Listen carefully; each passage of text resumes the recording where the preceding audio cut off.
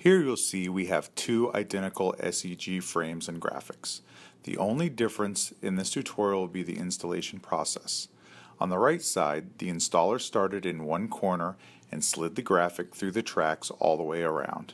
On the left side, the installer placed each corner in the track first and then worked from the middle of each side to press the silicone edging into place.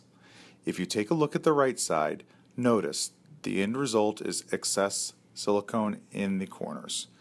This shows the silicone with stretch and slide in the track. On the left side, where the installation started in the corners, all edges of the graphic are tucked into the tracks perfectly. These are the same frame, same graphic with different installation techniques.